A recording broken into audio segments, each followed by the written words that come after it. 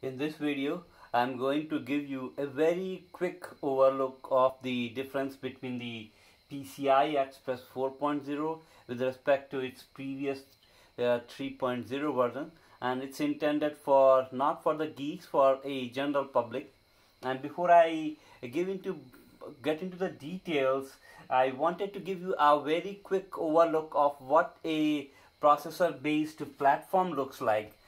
For example, AMD's Zen 2 Ryzen 3000 processor. There are similar platforms for Intel's as well. For example, Intel's most recent Tiger Lake processors. The previous versions did not have PCI Express 4.0, so that is something new. It's a more recent phenomenon in like next 6 months or last 1 month for the Intel. So AMD's Ryzen 7 3000, the typical architecture, the DDR RAM is hooked directly off it, which is a totally different thing. We are not going to talk about this. Now, out of the AMD Ryzen 3000, we have a non-volatile memory hooked directly to it using PCI Express 4.0.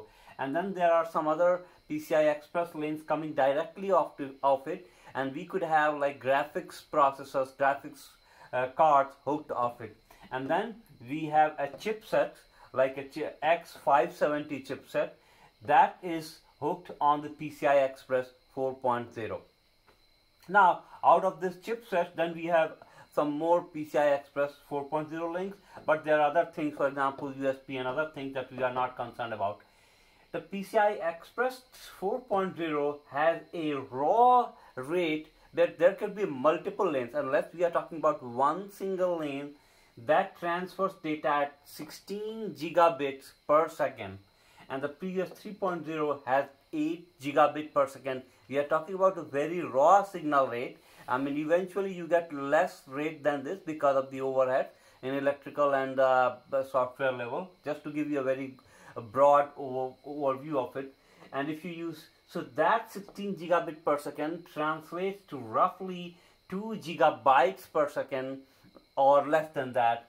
And in case of PCI 3.0, that will translate to slightly less than 1 gigabyte per second. And if you use the exact thing, the raw transfer data rate will be 1 gigabyte per second, the rate at which the electrical signals will be propagating.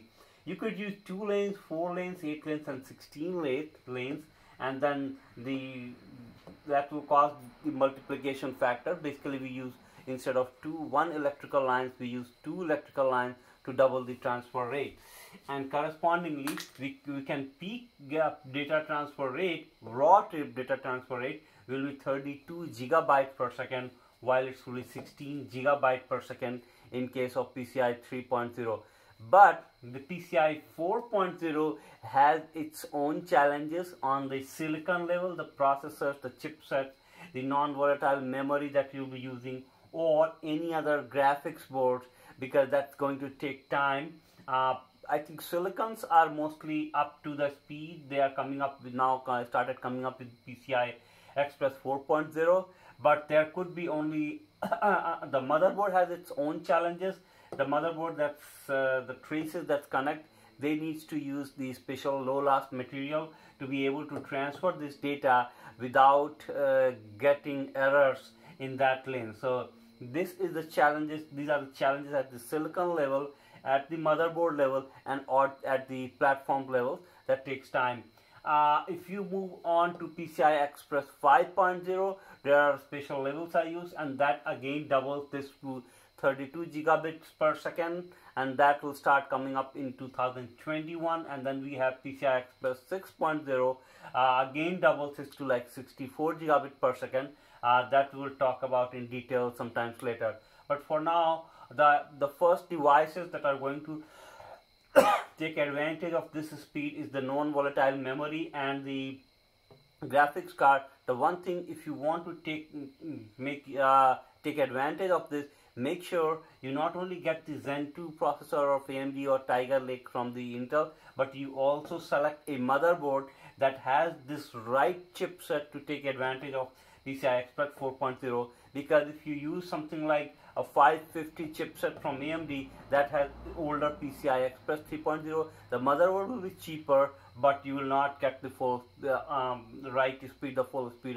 You will not be able to take advantage of PCI Express 4.0. So this is just to give you a quick update on PCI Express 4.0 versus 3.0, and I hope you got the value by seeing this video. Thanks for taking a look.